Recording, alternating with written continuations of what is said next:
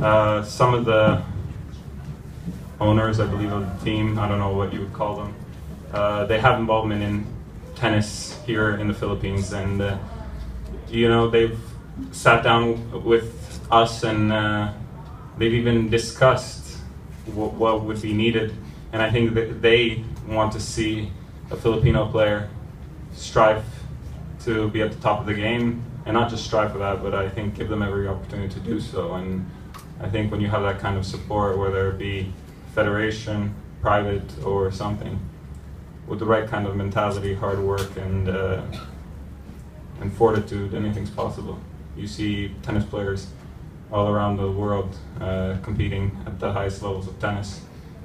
Canada wasn't in this situation that it's in a couple of years ago, so a lot can be done. But at the end of the day, more than it depends on anybody else, it depends on the kid growing up and on what they can make of it. Nobody can play those last points for them.